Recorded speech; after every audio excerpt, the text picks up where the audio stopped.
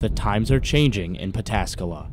Watkins football came into this season with a number of unwanted records. The Warriors had not finished with a winning record since 2015, had not made the Division II playoffs since 2012, and had not won a conference title since they won the Ohio Capital Conference in 2006.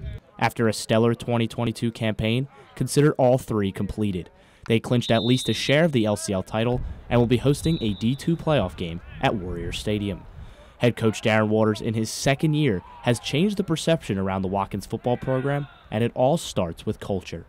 Our catchphrase is we talk about lead the pack, and then PAC stands for pride, accountability, and competitiveness, or to compete, and that it can't just be posters or slogans on the wall, but it's got to be actions and an effort to live out those things.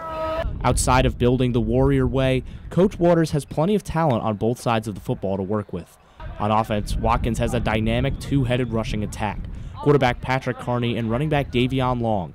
The two combined for 206 rushing yards and 4 scores in last week's win over Zanesville, and they're showing no signs of slowing down. There's more than one leader on this team. A lot of the seniors, a lot of the juniors, showed really good examples in the offseason, showing their leadership and commitment, which brought a lot of the younger guys up, and even some of the juniors and seniors kind of come along too as it.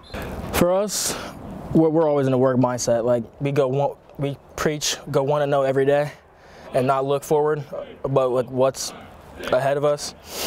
But we focus on that and we work every single day. You also can't bring up the Warriors without talking about their defense. They've only given up more than 21 points once since week 3, and they've got talent and experience at every spot.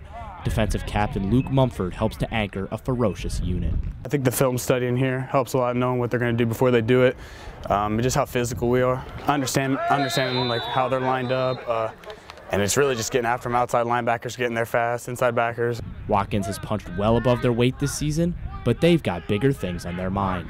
Obviously, we're not done yet. We don't want to share anything, and we're going to keep working. Reporting for Gridiron Glory, I'm Ethan Sargent.